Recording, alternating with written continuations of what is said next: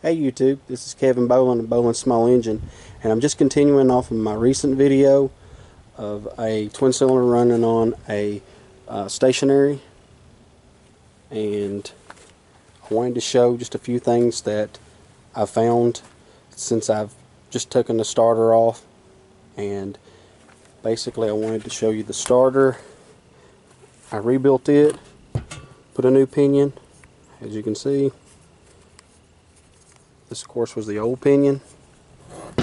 What they had done is they had flipped this pinion upside down because they got the best out of one side, as you can see, and they tried to use the other side. That is not something I would recommend. It's very hard on the starters. Luckily enough, this guy, he hadn't had a chance to run this one very much.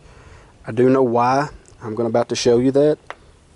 This is something that you're going to see on a lot of Briggs engines, especially anymore with the gasoline being the way that it is. This can be anything from the inlet needle inside the carburetor, sticking, being faulty. They'll even go, get to the point after a while where they'll be faulty. It can even be that the float has got a hole in it. Some of these carburetors had the copper or brass floats. So I'm going to go ahead and undo this and show you that this thing was plumb full of gasoline. This is something you want to watch for. Just watch this. This is pretty awesome. I see this quite a bit.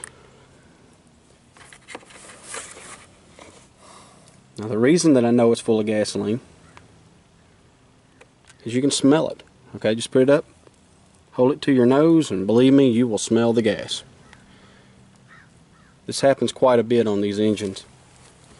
I was actually expecting it to be just slightly worse than what it is. What actually happens a lot of times is it'll come out and you'll hear it it sounds almost like water. It looks like the rain's trying to pick up now and come in, so I may have to, here we go. See how it's coming out of there now, guys? Look at this. See this? That's gasoline.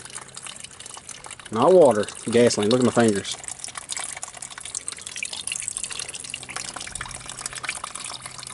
Unfortunately, I don't have smell-o-vision, so you guys can't actually see this. But if you look, you can actually see that that's coming out of there pretty fast now. And as I say, that's just gasoline. There's no hoses connected to the carburetor, as you can see. This is what was in it before I ever done anything to it. Right now, I'm just draining it. I'm going to flush the engine, put fresh new oil in it, see if we can't get this thing to run. This is just something I wanted you guys to be aware of.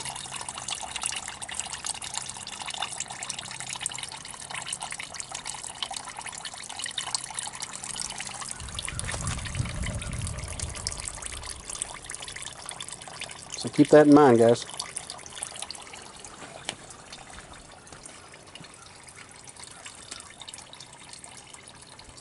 At this point, I'm going to go ahead and put the starter back on, see if we have spark. I've got spark testers. I'll show you how to use those. And that'll probably be in the next video, though.